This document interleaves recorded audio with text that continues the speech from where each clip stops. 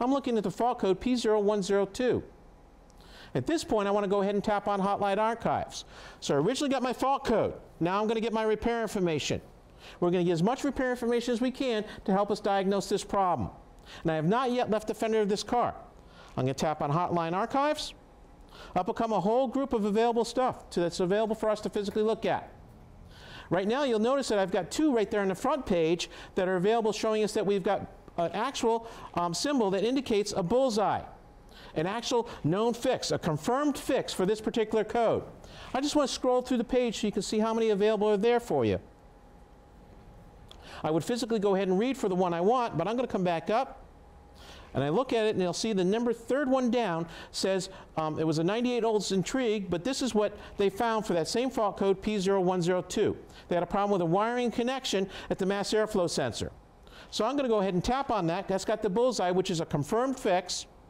When I tap on that, up will come from the internet direct to our tool at the fender an actual repair that we can perform. This is an OE repair strategy. So now I'm going to zoom in a little bit and we can look at what we have. It'll give me that it's a 98 Olds-Intrigue, 16,600 miles, and it'll give me the test in the procedure itself. Let's talk about the possible causes first before I go too far. It gives me a few things, wiring and connections. But let's go back and actually read what it was there for test and procedure. Check the wiring leading to the mass airflow sensor for possible loose connections or places where wiring could intermittently rub through to ground. Check for broken wires inside the insulation near the mass airflow. And 3, be sure the ignition switch is powering up with each circuit properly. So now that we know that, we now have our procedure and what to look for. If I want to know who actually came up with this actual repair, I could then tap on Tech Bio, and there it is. We know it was done by Lester Bentley. Lester, if you're out there, hello.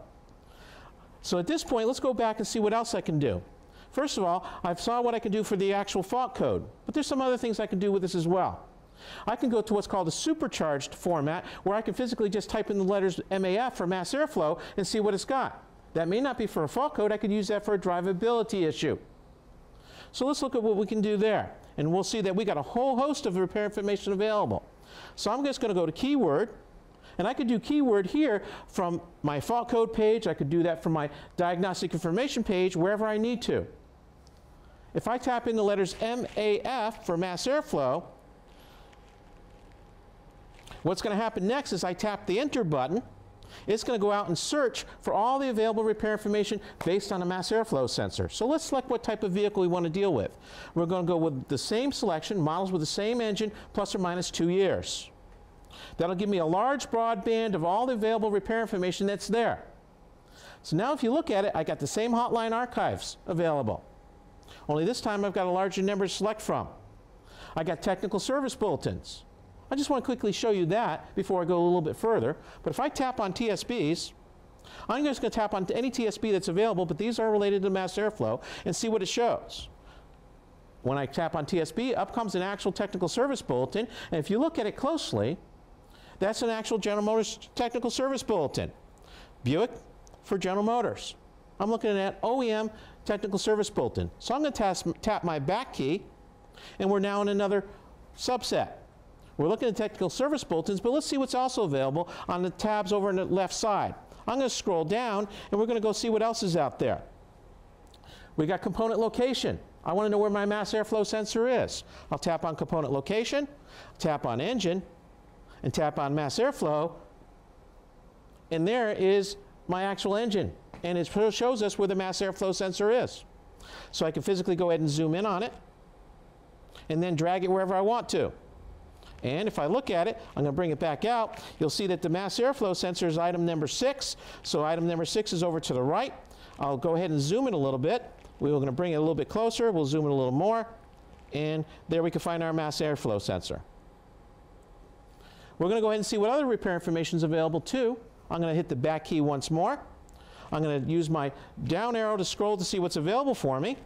And we'll notice that we got specs available. One of the nice things about this is I can go ahead and I know what my actual repair is and what my test is to do. Now I want to go ahead and see what my spec is so that later on when I physically go and look at Datastream and all that good stuff, I know what it should read. I'll tap on specs. I'll tap on airflow sensor. Now comes a complete spec chart. I can zoom in on that too because it's a little hard for me to see on the smaller screen. If I tap on the zoom button, I can see what my mass airflow sensor should read in frequency. All right, so I'm going to zoom in once again. There it is at idle, 1.2. And I can see what my voltage is supposed to be. I'm supposed to have a power supply voltage around 9.6 to 14.5. 9.6 on the low and 14.5 on the high. This is actual General Motors specifications, by the way. These are not some generic ones. These are actual General Motors. So now we're going to go ahead and press the back key, and we're going to go ahead and do some other things. Now that I have that, I'm going to go ahead and test my mass airflow sensor. So I went and got my fault code. I went and got my repair information. We're going down in a guided path, a linear description of all the things that we can do to make our repair. Fault code, repair information. Now I've got my spec of what my mass airflow sensor should be so I can check it at Datastream. But now I want to go look at a wiring diagram so I can also look at it with a lab scope. So I'm going to scroll down. I'll tap on my wiring diagram. I'm then going to tap on the engine. I'm going to scroll until I find the wiring diagram that has the mass airflow sensor. And number 9 shows that mass airflow sensor is there. Up will come an OE wiring diagram, a little large. I can't see it that well, so this time I want to bring it back out a little bit. I'm going to bring it back out, and then I'm going to scroll around until I find the mass airflow sensor. I want to see what my mass airflow sensor signal wire is so I know what to hook my lab scope to. To do that, if I look at the mass airflow sensor, I see I've got a 3-wire. The yellow wire is my mass airflow sensor signal wire. If I look at it where it goes to the control module, we'll verify that it's yellow and it's pin 69, and it's pin 69 at the control module and pin A at the mass airflow sensor. So now that I know all that, let's go ahead and look at what else I can do. I've got my fault code. I've got my repair information. What I got for repair information was what is known as a hotline archive. The hotline archive told me what to check for. Told me to look at some of the things that were there, but I forgot already, so let's back up just to remind ourselves. I don't have to go back any further. I'm now going to hit our Hotline Archive again. I'll go ahead and find the one I was dealing with. And there it is, right there for me to look at once more. Now that I've done that, I'm going to go back to the menu. I'm going to go to Datastream, and I'm going to start my car.